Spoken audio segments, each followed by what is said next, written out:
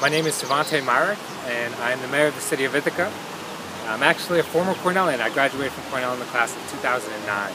As a former student, as a current resident of the city, and as the mayor, the plantations and the gorges mean three different things to me. As a student, they were an opportunity to relax and unwind. The Arboretum is where we went after class, or sometimes instead of class, to get away from the stress of it all.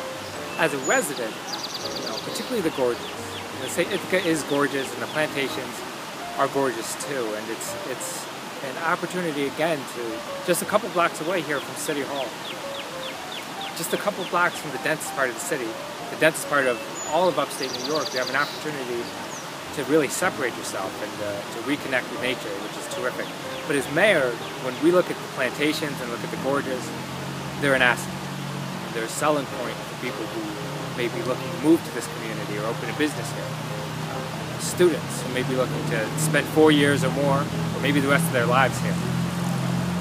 It's something that you can't replicate in any other city. It's something that's uniquely Ithaca, and it's a large part of what makes Ithaca gorgeous.